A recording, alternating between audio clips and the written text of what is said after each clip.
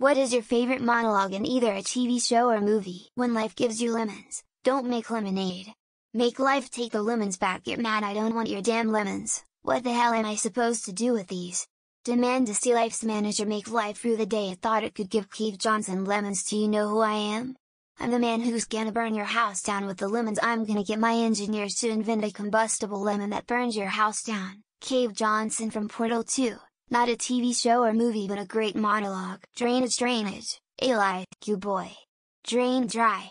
I'm so sorry. Here, if you have a milkshake, and I have a milkshake, and I have a straw. There it is, that's a straw, you see? You watching? And my straw reaches across the room, and starts to drink your milkshake. I drink your milkshake. I drink it up. Did you think your song and dance and your superstition would help you, Eli? I am the third revelation. I am who the Lord has chosen. Acts 200b. Daniel Plainview. Doctor the doctor defending his compassion. Blacklist Raymond celebrating life. The hospital George C. Scott's on hippies, the American medical system, and his total impotence. Network NetBE on how the world works. Don't you guys realize? The next time we see Sky, it'll be over another town. The next time we take a test, it'll be in some other school. Our parents, they want the best of stuff for us. But right now, they gotta do what's right for them, 'cause it's their time. Their time, up there. Down here it's our time. It's our time down here, and that's all over the second we ride up Troy's bucket. Mikey Sean Astin, The Goonies. Chaos by Lord Baelish in Game of Thrones. Chaos isn't a pit. Chaos is a ladder. Many who try to climb it fail, and never get to try again. The fall breaks them. And some are given a chance to climb, but refuse. They cling to the realm, or love, or the gods, illusions. Only the ladder is real. The climb is all there is. But they'll never know this.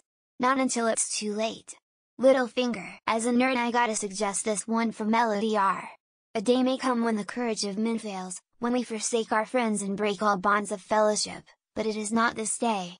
An hour of wolves and shattered shields, when the age of men comes crashing down, but it is not this day we fight by all that you hold dear on this good earth. I bid you stand, men of the West. Roy Batty played by Rutger Hauer's closing monologue in Blade Runner is just glorious. Spoiler below. I've seen things you people wouldn't believe. Attack ships on fire off the shoulder of Orion.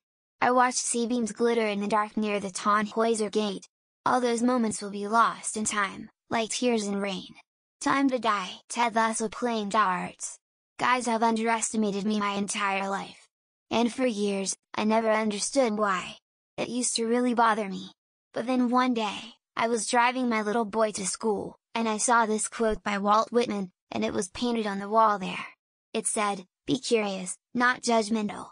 I like that. In Italy, for 30 years under the Borgias, they had warfare, terror, murder and bloodshed, but they produced Michelangelo, Leonardo da Vinci and the Renaissance. In Switzerland, they had brotherly love. They had 500 years of democracy and peace, and what did that produce? The Cuckoo Clock. Harry Lime, the third man, older one from a lesser-known TV show, Babylon 5. Jakar addresses the council after his home world is bombed from orbit and gives an amazing, emotional speech on how no dictator, no invader can hold an imprisoned population by force of arms forever. It gave me chills watching that episode when it first came out. Do you know what Nemesis means? Snatch. It's crazy to me that I don't see Bricktop brought up more when people talk best villains of all time. He's absolutely iconic. He was Edmond Dantes, and he was my father, and my mother, my brother, my friend. He was you and me. He was all of us. Evie Hammond, V for Vendetta. That scene kills me every time, no matter how many times I've seen it. Tyrion's speech in GOT S46. It ends with Tyrion and Tywin staring at each other and then a black screen and the Reigns of Castamere playing. Dinklage's best performance and maybe the best scene in the show. Emo Chaplin in The Great Dictator is powerful. Edward Norton in Fight Club about single-serving friend is cool. Peter Finch's Howard Beale in Network I Want You to Get Mad speech also very strong. I've always found Sidney Poitier's monologue in Guess Who's Coming to Dinner to be moving. Peter Capaldi's anti-war speech in the Zygon inversion. Reading it won't be as good as watching it. Donald Sutherland as X in whole 5-minute scene, telling Costner as Jim Garrison about the assassination coup d'etat and the reasons behind it. Yoda's luminous beings monologue. It gives me chills every time.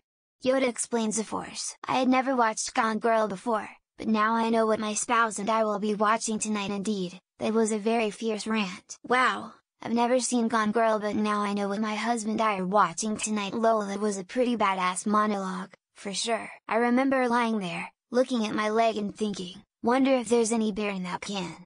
Dennis Hopper is feckin' River's Edge. Gentlemen, you don't have enough talent to win on talent alone. You were born to be here. Speech. Herb Brooks, Miracle. X200B. Classic. Your problem is not the problem.